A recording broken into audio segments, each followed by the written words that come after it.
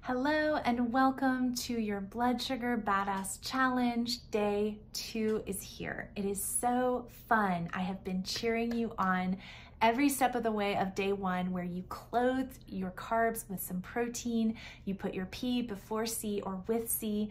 Such a great simple tactic. We're gonna ride the tailwinds of that into day 2, and your day 2 challenge is to start your day off with a savory meal.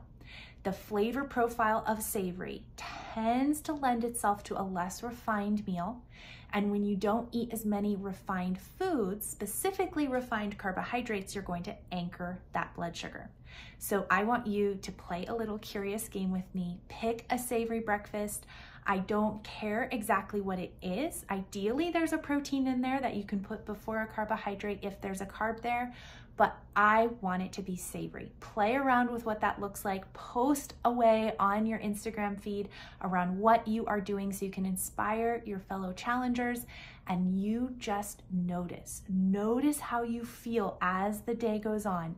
Do you have as many sugar cravings? How's your energy?